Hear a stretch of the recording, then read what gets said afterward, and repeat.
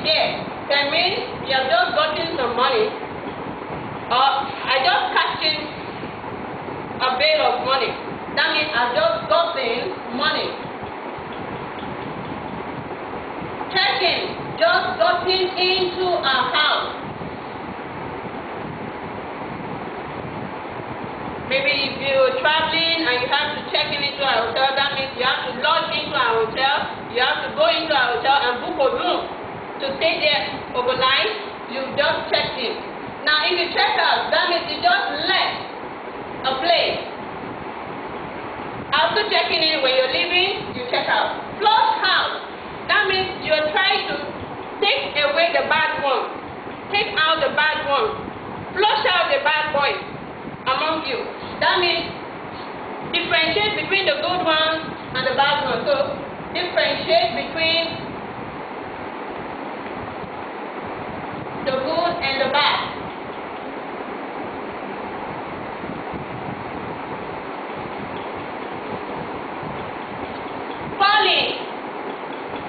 Falling to me to be in friendship. Most of the time when you ask someone to fall in, to be in friendship, or you can even tell someone, please fall in, come inside, depending on the way it is used in the sentence. So it could be to enter, or for two people to be in a friendship. Fall out, that means they are falling out of favor, or out of friendship.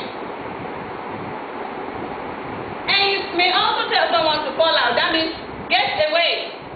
Most of the time you get to hear the military personnel tell their recruits or sergeants to fall out. That means they should go away. They should leave the regime. They should leave the particular stand they were taking at a particular moment. So that's fall out. Now, gang up. When 2 or 3 people come together against someone, that's teaming up against someone.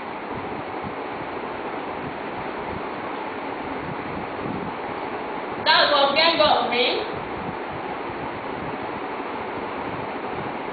Hang out. That means same group of people staying together.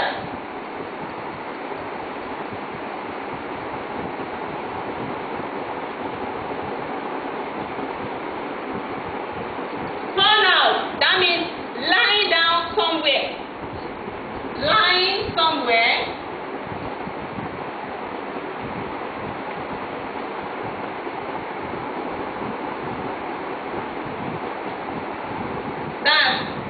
Run out for the phrasal verb.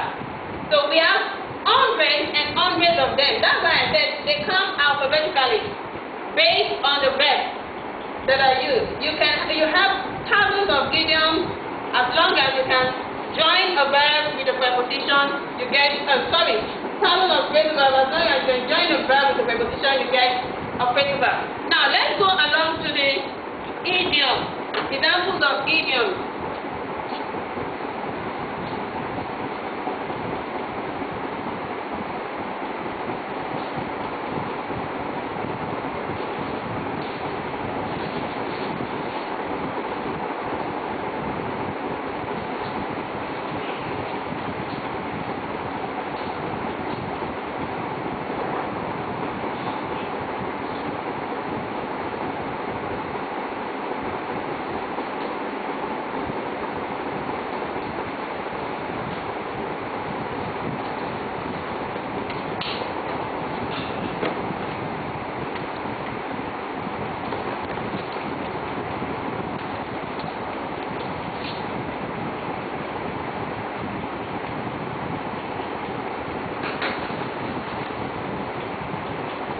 Like the phrasal verb, we also have different examples of idioms.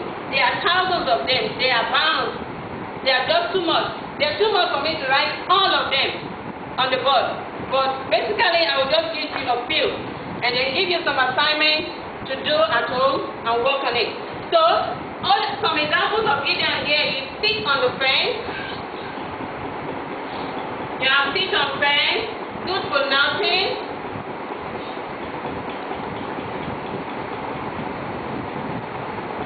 Mad as a hornet.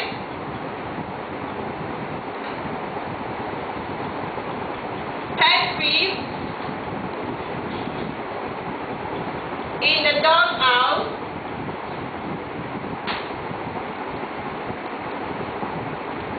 Please add.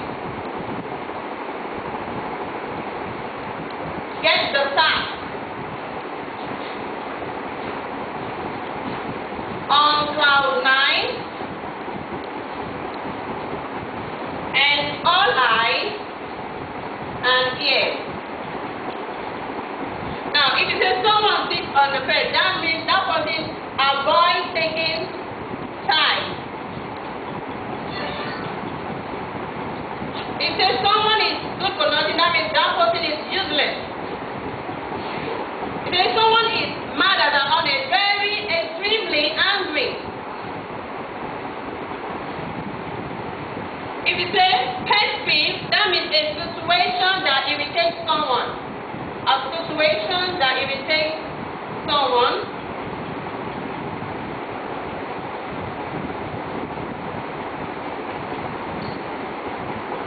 In the doghouse, to have someone unhappy with you. That's to have someone unhappy with you.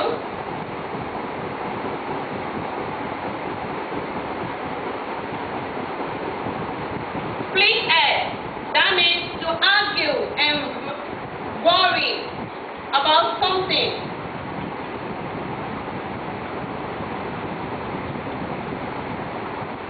Now get the fact that person has just been fired from work. On client now, that one is extremely happy.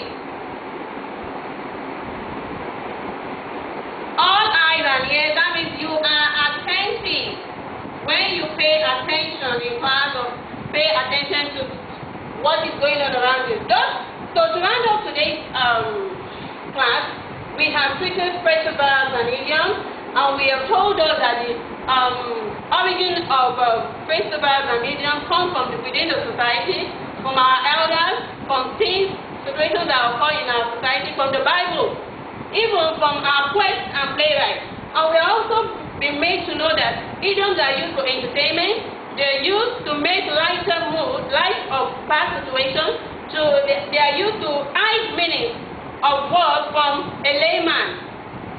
And we have been given the examples of phrasal verbs and idioms. So, for you to work on it, and for you to acquaint yourself more with the knowledge, I would like you to take up your English grammar, which is the one for the assignment I would like to give to you is this. It's coming from your English grammar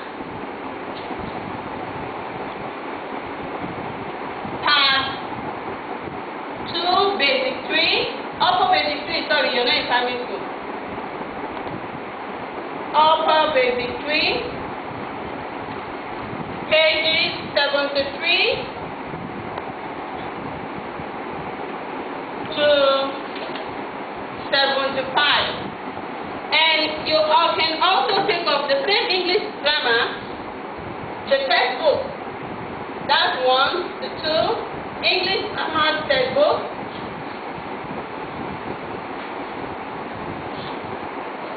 Page 122, question 2, number 1, sorry, in an alphabet, so it's number A to R. You're going to supply us the meaning of the phrasal verbs and idioms you find in this question. Have a nice day at home, stay safe, and keep yourself good. Good day.